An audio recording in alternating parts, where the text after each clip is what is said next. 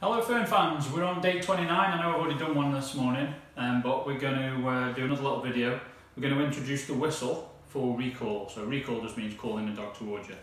We've done that so far with word of command, but now we're going to also add a whistle command in as well. Now I've previously done a video on introducing the whistle. Don't forget the whistle is just a sound. It's nothing mysterious like some people think it is. It's just a sound. Now I'm using a whistle made by Acme, and it's a 210.5 hertz, I presume, frequency, which apparently is really good for spaniels. But you can get any kind of whistle. All it is just a sound. Now, what we're going to do the same as we've always done with the recall. So my wife, the expert camera woman, is going to hold the puppy at the same time, and I'm going to go down the end of the garden. We're introducing now, taking her into the garden a little bit. What I'm going to do, she doesn't know what the whistle means. So I'm going to call her by saying her name and then saying come. At that point my wife's going to release her and she's going to come towards me, hopefully. Then I'm going to introduce the whistle. So for the come here command, I use pip pip pip pip pip pip on the whistle. So 3 sets of 2 pips straight after each other.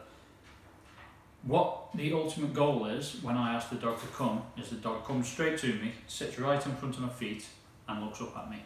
So straight away I'm bearing that in mind. However, this is the first time she's done it and she's only 12 weeks old.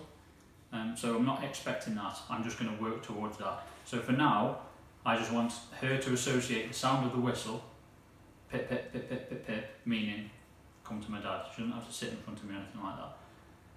After that I'm going to grab her and my wife's going to do the same, and then that'll do for now, and we're just going to keep doing that. And the reason we're introducing that at this stage is because this weekend we're going away to the North York Moors, so there's going to be plenty, we're taking the dogs, so there's going to be plenty of time for the dogs to be out of the car and in the moors and off the lead with us, so we're going to work on that then.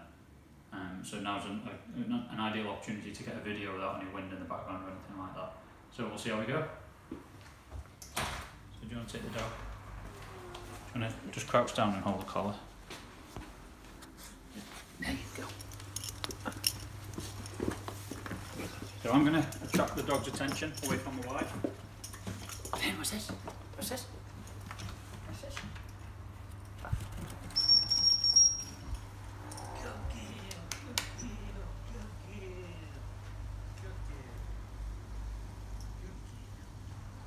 And then my wife's going to do the same. Fern, come here. Fern, come here. Come here.